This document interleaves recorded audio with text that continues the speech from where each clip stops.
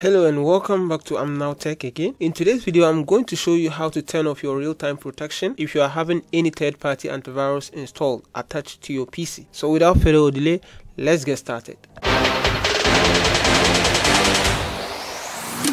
Now first, let's see our third-party antivirus which we already installed. So we have that here. We have an antivirus here which is Avast. So if you go to your settings and go into your settings and come into your update and security, we have Windows security here, and then virus and threat protection.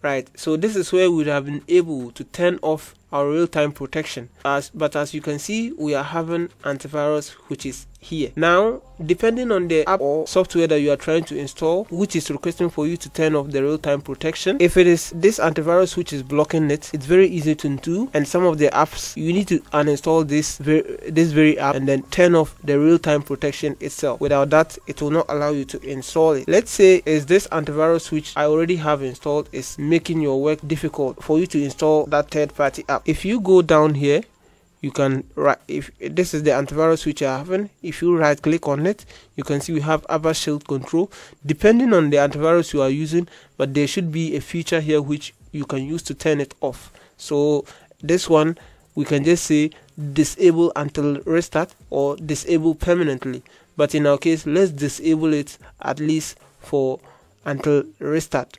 Click on OK.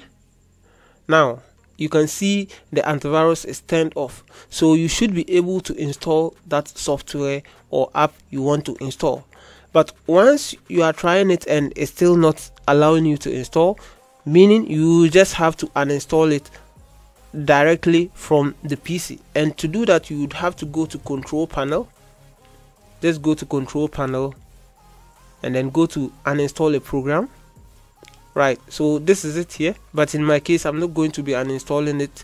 So depending on your PC, if you turn the antivirus off and you still can't be able to install it, you will just have to uninstall it. Then after that, you can use the PC real-time protection itself to turn it off, and in that way you should be able to install it. If you have uninstalled the antivirus, and you should now be able to turn that off. If you have been able to do all these uninstallations and turning off, now here is a video showing you how to use the PC real-time protection and turn that off. I've done a previous video which I use the PC itself real-time protection to turn it off. So click on it and watch how to do it. So guys, that is just how simple and easy it is to turn off real-time protection while you have any third-party antivirus installed.